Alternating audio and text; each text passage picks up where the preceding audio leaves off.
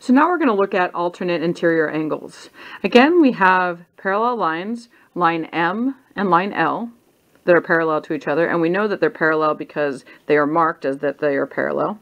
We also take a look at the transversal,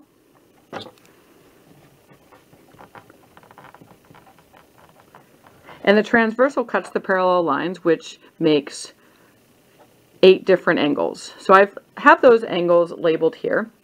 But I also realize that we're looking at alternate interior angles.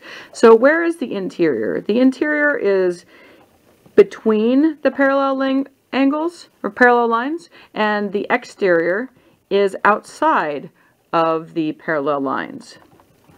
So if that's not helpful enough to write exterior on the outside, what I'm going to go ahead and do is cover up the exterior area. So we have the word exterior away, and we also have the angles 7 and 8 taken away.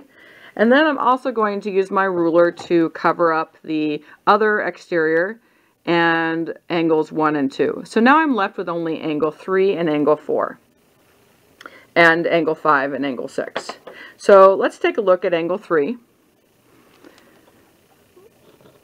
So angle 3, looking at the alternate, we're not talking about angle 4, we're talking actually about angle 6. So 3 and 6 are alternate interior angles. So angle 3 is congruent to angle 6.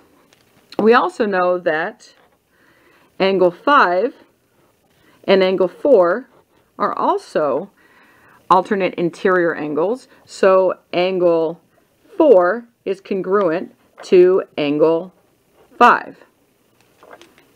And this was angle 6. So what does that mean? That means that if they're congruent, their shape is the same. But if their shape is the same, we also know that they have the same measure. So we can also write that the measure of angle 3 is equal to the measure of angle 6, and that the measure of angle 4 is equal to the measure of angle 5.